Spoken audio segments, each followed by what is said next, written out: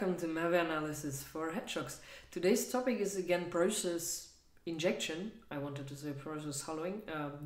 Process injection, and we will be looking into another very common technique which uses CreateRemoteThread and WriteProcessMemory to inject code into another process.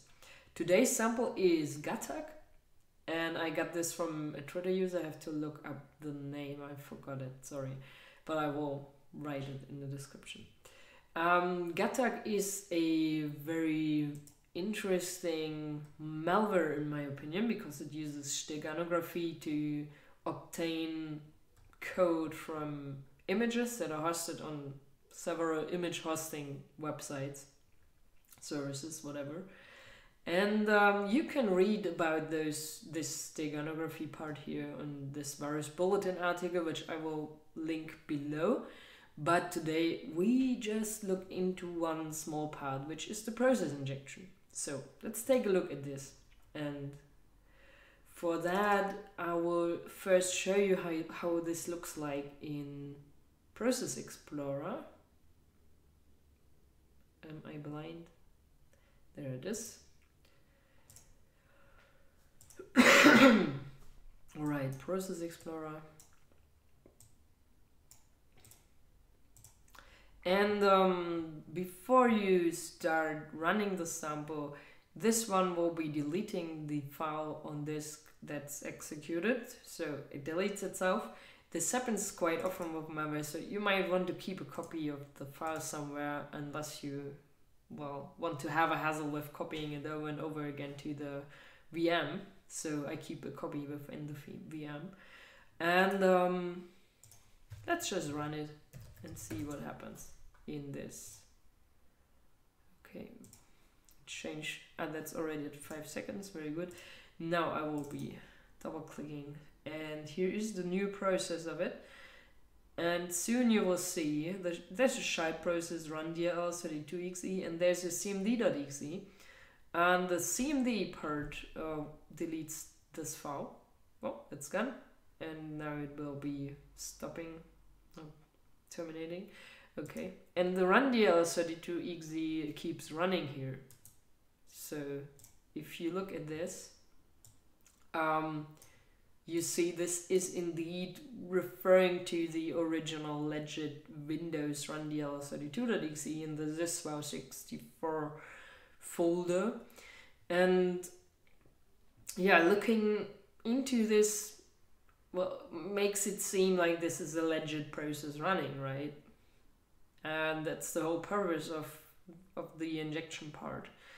But it's actually malicious, the code inside this. So let's kill this and see how we get to the code that's been injected in there. So it's gone. Okay, we start API monitor. Yes, all right. Okay, it runs the first time because I set back the machine. Now, as I told you, the most important APIs for this kind of process injection are CreateRemoteThread.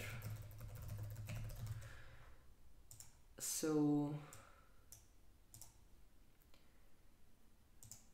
let's place a check mark on this and on the extended version. Also, it somehow creates a thread, creates a process. So let's make this, create process A. Now, I'm not sure that this will be working with logging this. Also NT create process, which is a bit lower in the hierarchy. I don't know if this is because API monitor is just an alpha, but it seems to me that some APIs aren't logged properly or monitored properly, but they work if I breakpoint them in IDA or in another debugger. So I don't know why it sometimes doesn't work. So okay, another one into resume thread, so we know when the injection part is over. Okay, that's here.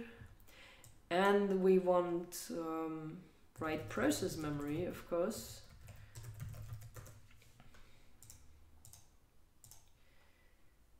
That's here. And there is a version, also an NT version, that's NT write virtual memory. So let's breakpoint that too. And we may also breakpoint the allocation. I think that's good. Virtual alloc. So, okay. That's it. And yeah, of course, the sample is now been deleted. So make a copy of it. It will be deleted again.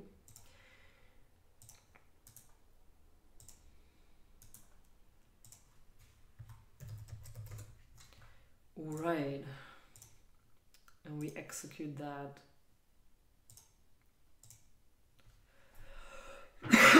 Now we can watch it running, and when it's gone, we may kill the run DLL. We can also do that from here. There's a list of running processes in API monitor. So it's done now. It called the resume thread, so we can kill it. Terminate. And that's all we see. Like, we don't see any create process, and I don't know why that is. So it's kind of weird.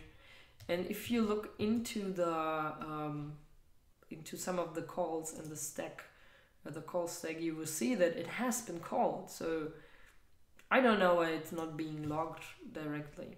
Also, if you go down here to, yeah, that's actually the interesting part. Like, you can take a look at these calls and at the buffer that's been given. So there's this write virtual memory call, which takes a buffer, and this will write the contents of the buffer into the virtual memory portion.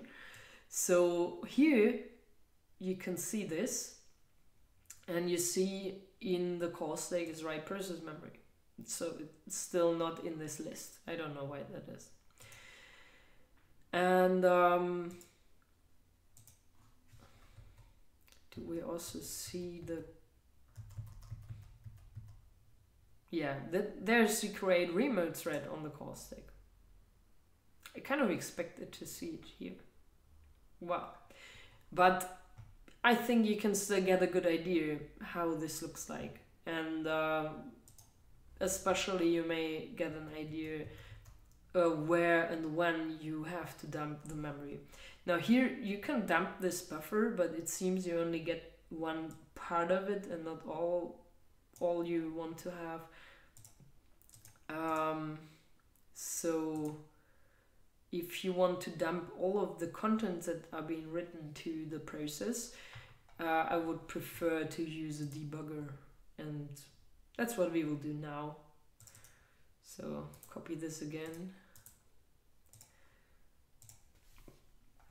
Okay, now I will be using x64dbg to dump the injected portion of the code, and that's what we will do.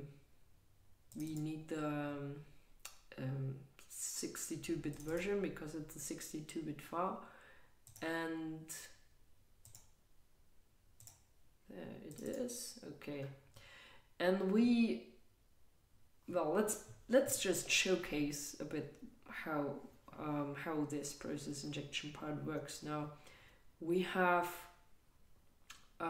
we can press Ctrl G and then write the APIs we want to monitor. Now we know from API monitor, from the call stack, which APIs are used, so we can just target them right away, and I already did that here.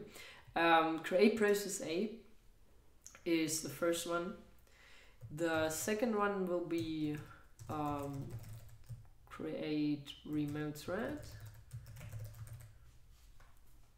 Okay, so also place a breakpoint right here. Then go to write process memory. that's this one. And last but not least, the NT resume thread. So you know when it's done, and in case you ran too far of it. So that's here. Okay, then you just run it. So we are now at the entry point, so we press F9 again, and we are now, if you look here at this part, it says exception access violation. Just press F9 again, we will ignore that. And now we have to wait a little bit, and there's the create process A call, and it starts the run.dll32.exe process. So at this point, if you look into Process Explorer, you see the process has not been created yet. And press F9 again, and then it will write the injected code to the process, and we should see it now. Here it is, run.dll32.exe. It's in suspended state, and we can take a look at parts of the buffer and what is being written to that part. So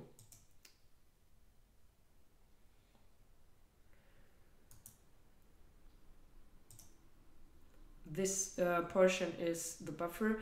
I will have to look up the I turned off the internet, so I won't show you that right now. But if you look up at MSDN, the write process memory call, you will see that the third argument or parameter is the address to the buffer, and this is the buffer here, and I think this is the size of it. So at this point you can already dump the buffer from the hex dump here. So this will be writing the contents of the buffer to this address D0000 into the target process run.dll32.exe. So if we run again, we get the CreateRemoteThread call.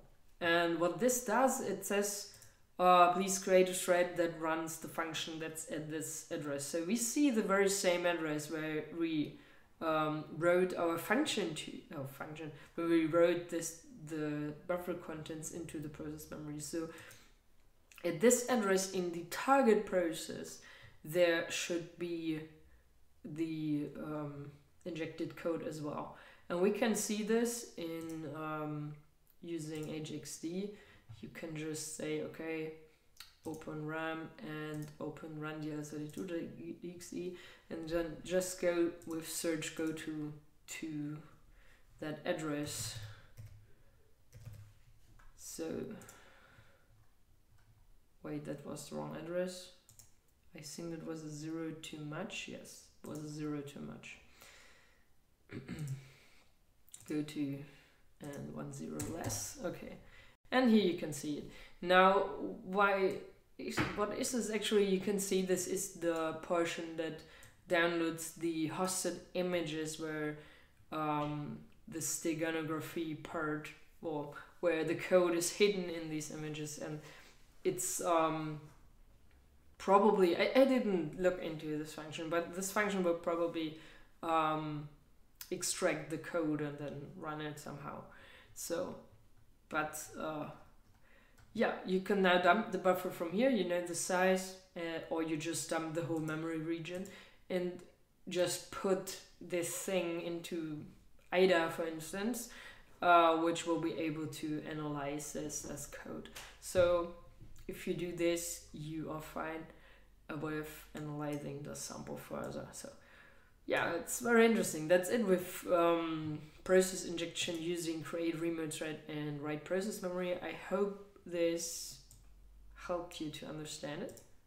And yeah, thanks for watching. See you next time.